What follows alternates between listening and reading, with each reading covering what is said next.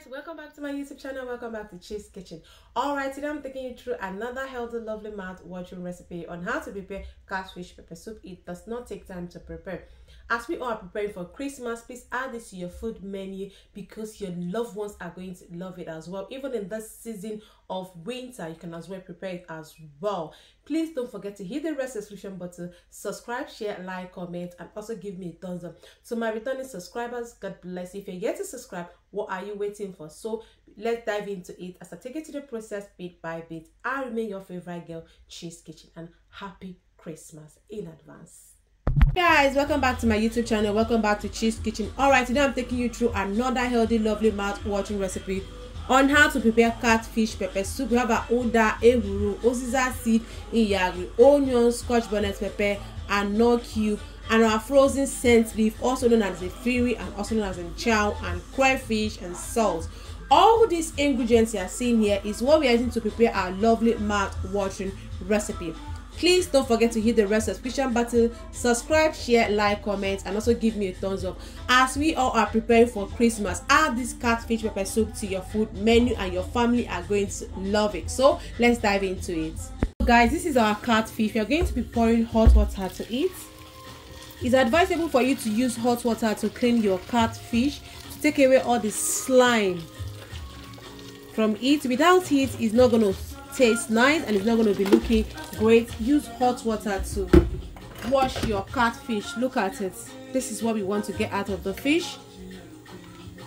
So once you get all these things out, your catfish will be looking lovely and it will taste nice as well. This is how it's looking. So stay tuned. I'm going to watch it off camera. So guys, next we are about to prepare our catfish pepper soup. Here is my water, and here behind the scene I blended the pepper soup spices. I have uziza seed, ehuru, oda there, so and a nut cube, and this is the ehuru itself. Let me know what it's called in your local language. So I'm going to add it to the pot. Next I'm going to add my pepper as well. We want it to be very spicy. So next we are going to leave it to steam very well for another 15 minutes. After that we are going to introduce the fish. So I'm going to be adding my salt as well to it. Why I'm allowing it to steam properly, so that all the ingredients will rhyme very well before adding the fish to it. So stay tuned as I take you to the process bit by bit. Guys, next we are going to be introducing our fish to it. Our fish is properly washed. Look at how lovely our fish is looking. So next we are going to be adding it inside. Please don't forget to subscribe, share, like, comment, and also give me a thumbs up.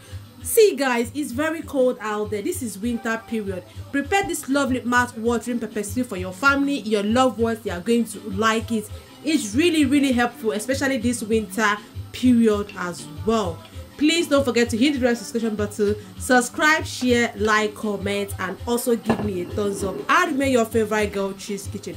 Happy wonderful Christmas in advance. So we are going to leave it to steam another 15 minutes. After that we are going to add our crayfish last. So stay tuned as I take you to the process bit by bit.